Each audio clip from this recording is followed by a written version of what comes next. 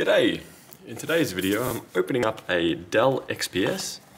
This one has the model number of P71G or P71G001. And to begin with, we're going to need a Torx screwdriver. I'm not too sure what size just yet. There we go, that one easily fits. We are a T4 Torx screw. Now let's see if all these are mostly the same. So far, these ones at the front are all the same. And opening it up just to disconnect the battery because it is having some issues at the moment. I think resetting the battery will help it, and we'll also see what's upgradable in here while we're there. So far all those screws have been the same. Looking under here, we also have one other Phillips head screw smack banging in the middle. We're going to do that one too.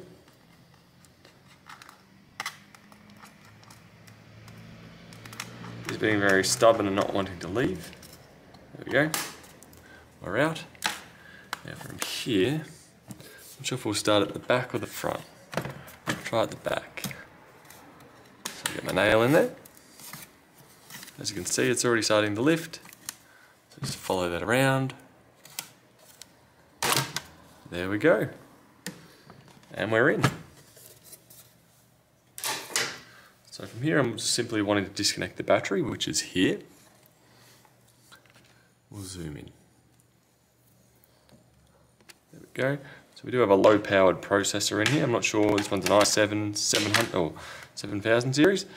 So I'm assuming that's a vapor chamber there for it. So I'm not going to touch that at all.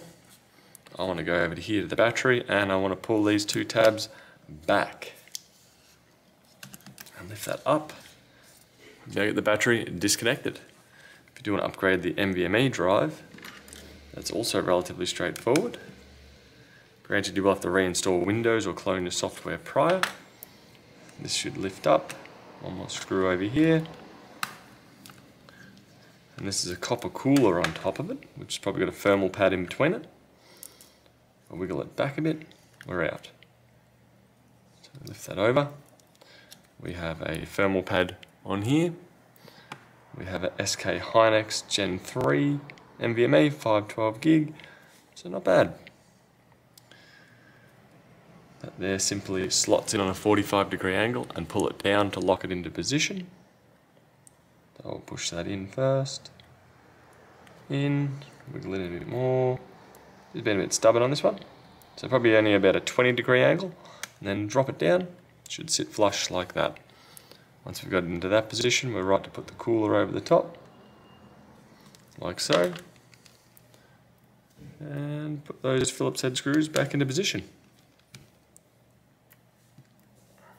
So that could be changed to pretty much any Gen 3 NVMe SSD. Gen 4 as long as it's backwards compatible. And then from here, there's really not much else that's upgradable. The battery itself is a 45 watt-hour battery, as you can read this there. But this is also replaceable. Granted, finding decent quality batteries is challenging. So being that this has Type-C charging ports, if you do damage a charging port, you should be able to use the other side unless you've shortened the pins, which then potentially will rule out both of them.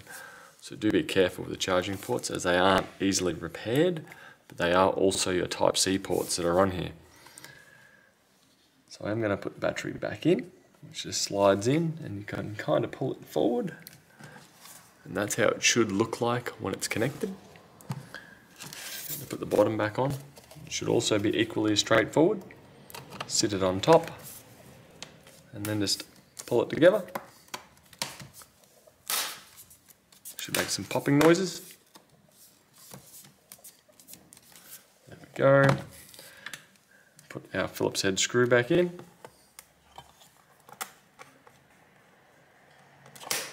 And then do the T4s. Work your way around the laptop.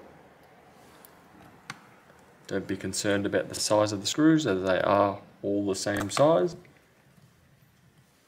So really all you can upgrade in this particular laptop is the SSD, and you can replace the battery if need be. It is designed to be a fairly lightweight machine, as it is an XPS, which is usually their premium brand of Dells.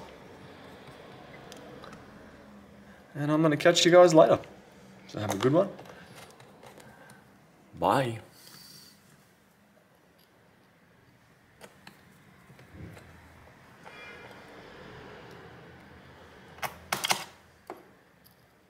Bugger. There we go.